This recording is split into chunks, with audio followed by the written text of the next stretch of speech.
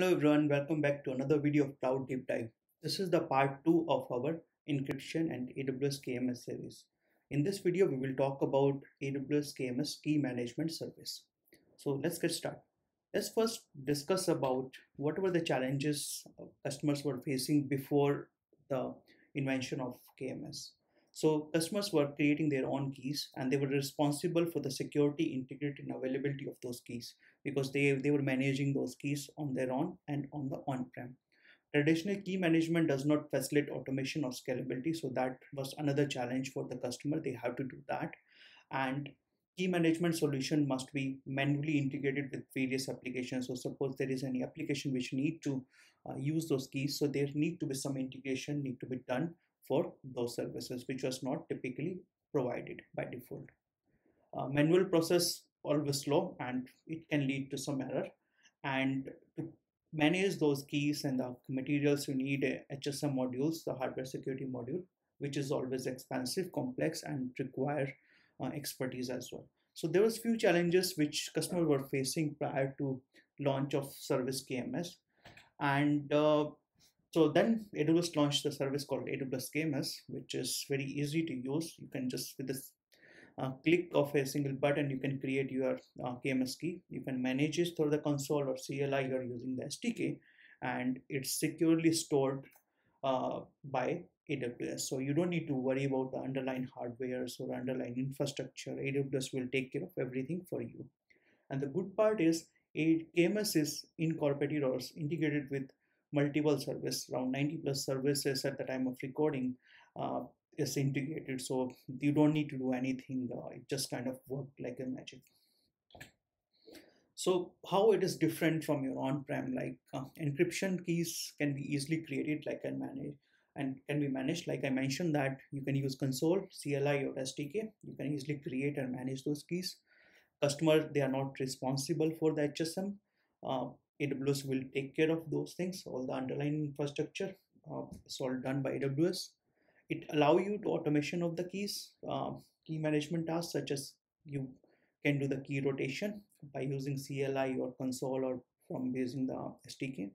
It's highly available. AWS will make sure these KMS keys are highly available, and it's there whenever you require it. It integrates with other services like EBS volumes or S3, and is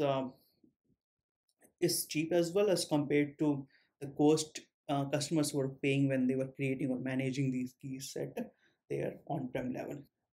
Next, let's talk about type of KMS keys. First is AWS owned keys. AWS owned keys are owned by, like the name mentioned, by AWS. You don't have any visibility to its metadata. You cannot manage it, and even you don't know whether this particular key is used only for your account or it used for multiple accounts or for other customer as well.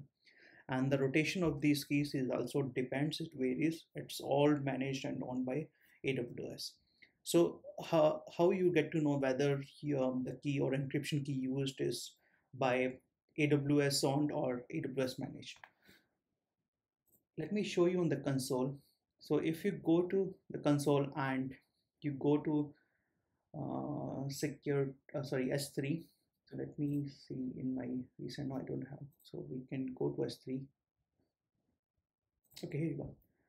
And suppose I open one of my bucket and I go to properties, and if I see default encryption right now is disabled, that means whatever I upload to this bucket, it won't encrypt any of the data. But I can change it. I can say, hey, I want to enable the encryption. By default, it use SSC S3, which means that Amazon owned keys. So when I enable this encryption, that means Amazon will use Amazon owned keys to encrypt or decrypt your data.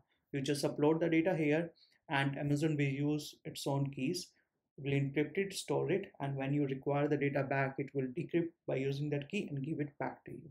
So this is where the Amazon owned keys will come into the picture, where you don't have any visibility, you cannot manage it, and you don't know whether it's used for only for your account or for multiple accounts. Next is AWS managed key. AWS managed key is, again, it's created by AWS in KMS, You can see the metadata, but you cannot manage it. It's managed by AWS. And in this case, you're sure that it will be used only for your account. It won't be used for multiple accounts. And the rotation is defined. It's automatically, it is done by AWS only, and it's done every 3 years. So how you get to know that which is the AWS managed key? So if you go to your console and you go to all services, security, identity and compliance, under that you will find key management service. One thing to remember that these keys are regional, but now earlier these were regional, but now you can have a multi-region key as well. So you can create key in one region and then it will replicate to another region as well. And I did a video on that earlier, so I'll provide you the link on the upper right hand side corner here, so that you can take a look at what are the multi-region keys if you want. So like I mentioned, that AWS managed keys, you can see it here. These are the AWS managed keys which was created by AWS and managed by AWS.